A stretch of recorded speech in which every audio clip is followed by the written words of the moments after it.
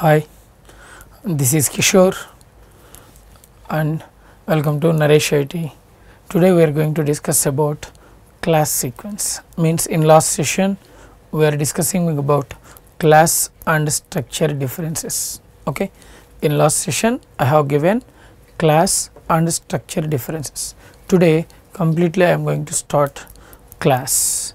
Next here one more important topic we have to discuss. In last session I said C++ is an object oriented programming language. Okay, and here one important point is C++ is not a pure object oriented programming language.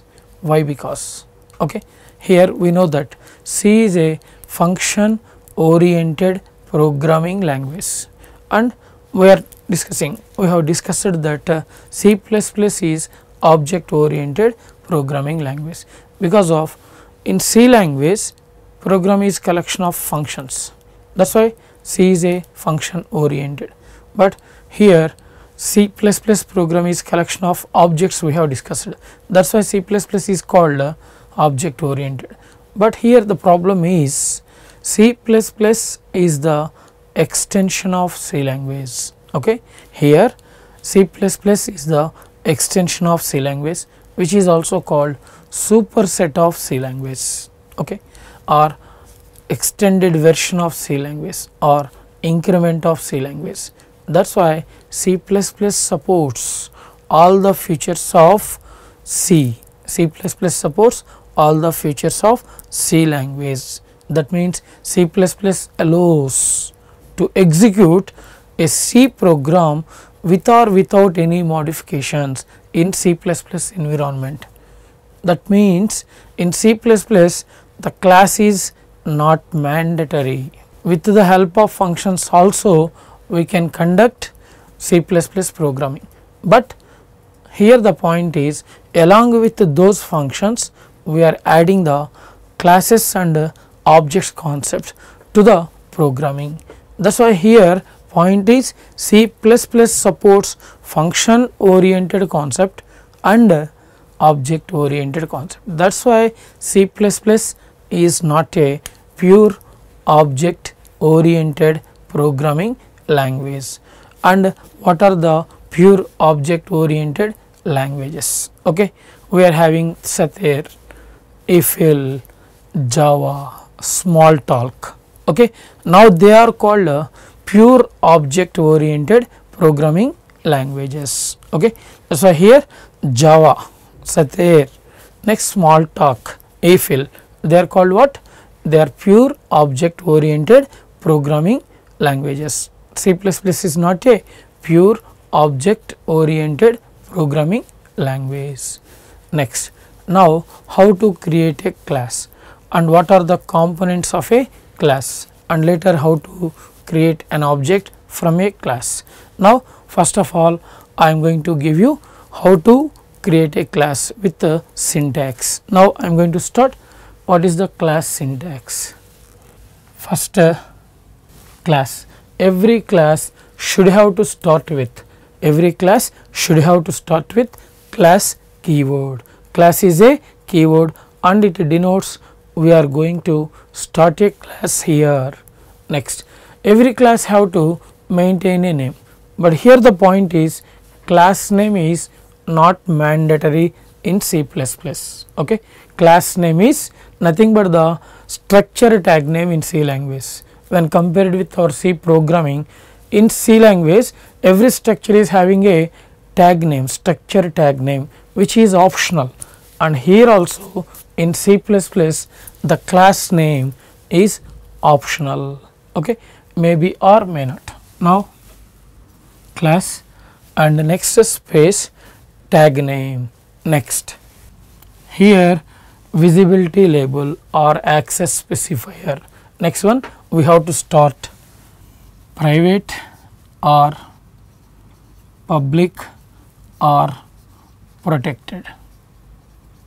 Now here private, public, protect, what they are called means which are called access specifiers, class access specifiers, which are also called visibility labels, and they are indicating the scope of the variables or functions, means generally data members and member functions. Now here the access specifier or visibility label should have to end with the colon symbol.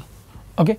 Next, here data type, next commonly we are calling variable, and same data type variable semicolon. Next, here we can declare functions also, that is why here return type, later function and arguments. Next, same concept. Now here brackets close semicolon. Here also C++ class, in C++ class should be end with semicolon. That is why every class should have to start with the class keyword, and later we have to provide the tag name, and later members. Actually here they are called members. Okay.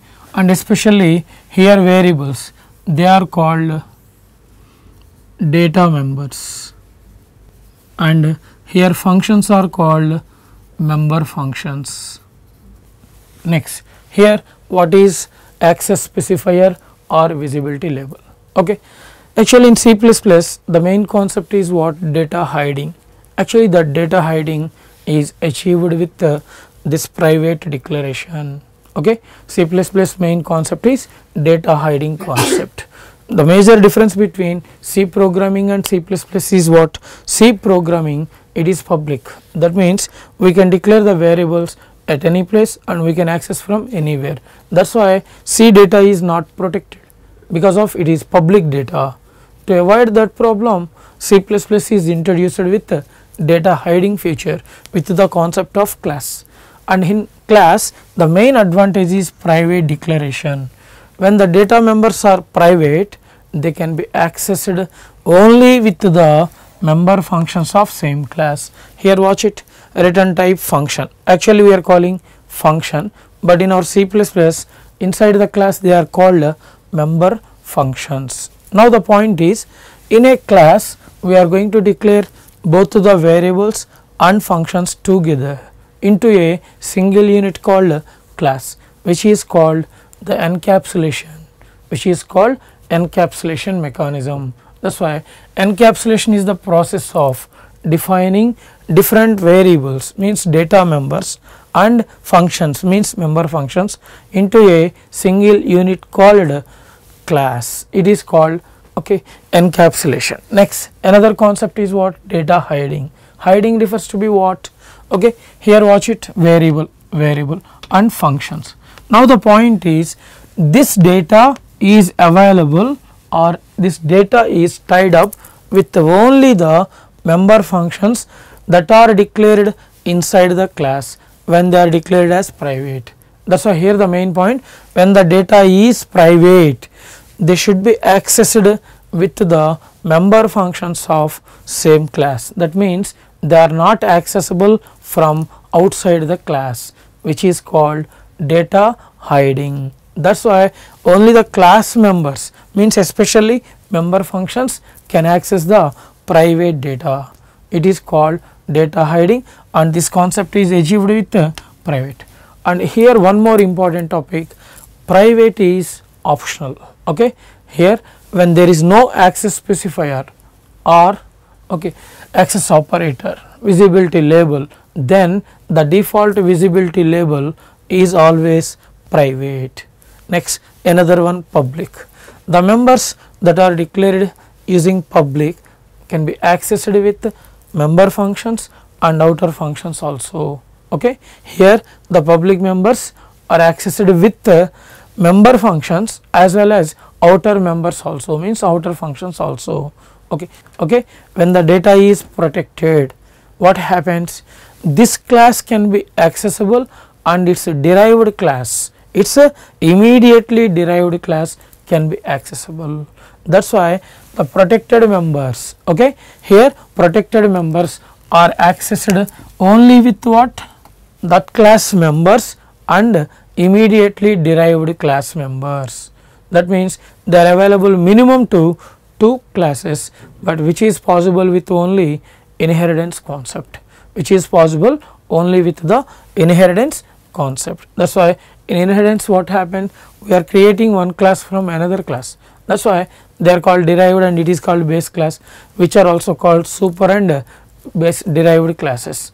Now here also same concept. Okay, here the protected members are accessed with super classes, means declared classes, and immediately derived classes, and further availability is dependent on visibility label or inheritance mode. Next, now I am going to give one small example on this class. Next, one more thing here we have to remember, the tag name is optional. I said when it is optional means when the objects are defined here. Okay, here in between the closed brackets and semicolon, means closed curly brackets and semicolon when the object is defined. For example, here object is there. Now when object is already defined, there is no need of a tag name or class name. Okay, actually tag name means here nothing but the class name.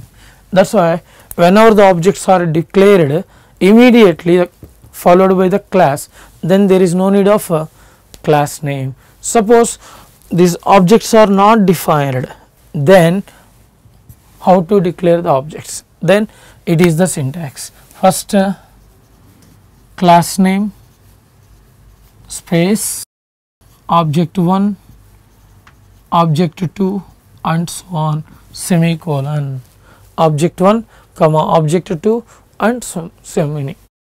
Now the point is, here all these are the objects which are derived from same class.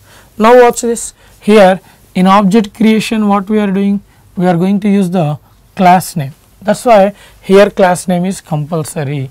That is why whenever you are going to define the class objects in other places of the program, then you should have to go for class name, otherwise class name is optional.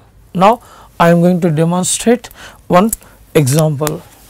Now I am going to start a class, just watch it. For example, class student. Now generally student is having what kind of data? ID number. Every student is having ID number and every student is having a particular name. Suppose here I am going to declare private. Okay, now I have declared private. Later int id, next char name of 20. Next here in this area public void read student and void show student, next brackets close semicolon. Now in this example stu is the class name, stu is the class name. Next private and public, which are called access specifiers or which are also called visibility labels. Okay, access specifiers or which are also familiar with visibility labels, because of they are indicating the visibility of data inside the class or outside the class. That is why they are called visibility labels. Just before we have discussed one point, when data is private it is not visible outside the class, when data is public it is visible outside the class. That is why here they are indicating the availability or visibility of data. That is why they are called access specifiers or visibility labels. Next int id and name, generally we are calling variables, but when they are inside the class they are called data members. Now they are called data members. Next, to access this data, already we know that suppose now it is a private data, private data should be accessed with the member functions of same class only, because of it is not visible outside.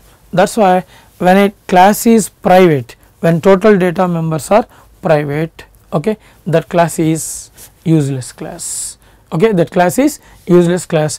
You should have to access with either pointers like that. That is why it is mandatory to declare at least one member function in public area. Why? Because only the public members are visible outside, and here we are going to declare this class objects in main generally. That is why main means it is out of the class. When data is private, what happens? When all the members are private, they are not visible in a main function now, then we are not able to access this private data. That is why one function should have to maintain public, otherwise you have to declare friend functions, otherwise you have to declare the friend functions. That is why to avoid this problem, it is better to declare member function in public area. Now these functions are called member functions. Okay. Now it is the class construction. First a class name and data members, member functions, and along with access specifiers or visibility labels. Next, here what they are called member functions, and everybody knows, and here everybody knows that generally a function consists of three parts. One is what? Function declaration, one is function calling, another one is function definition. Here function declaration, which is also called function prototype. Now here it is the function declaration part, and we need the function definition and function calling part. Now how to define a function? In C++ we can define a function in two ways. One is inside the class, another one is outside the class. Okay, one is inside the class, another one is outside the class.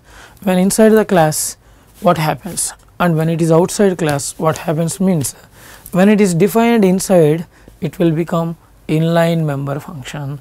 Remember this, here when a member function is defined inside the class, now that member function will become inline member function. Okay. Next, when it is outside, it is not a inline member function. When it is inline function, program performance is decreased, and when it is outside, program performance not decreased. And when it is inside, we are not able to, means it is a rule, there is a rule. What is the rule means? We are not able to write complex statements because of warnings are raised. That is why in C++ it is better to write the function outside the class. And what is the syntax to define a function outside the class? In next session we are going to discuss how to define member functions. Okay.